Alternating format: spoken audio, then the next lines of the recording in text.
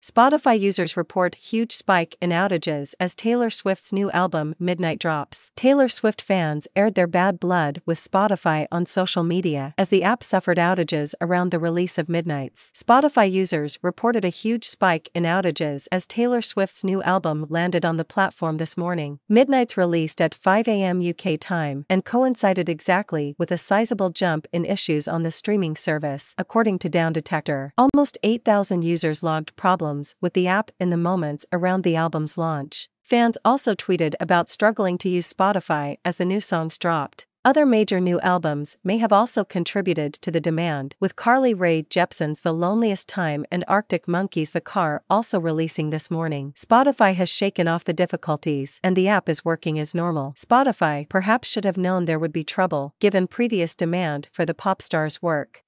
Swift's last album, the 2021 re-recording Red, Taylor's version, broke the platform's record for the most streamed album in a day by a female artist with more than 90 million plays. The previous record was also held by Swift for 2020's Folklore. She also holds Spotify's record for the most streamed female artist in a day with just shy of 123 million and was the most popular woman on the platform in 2021.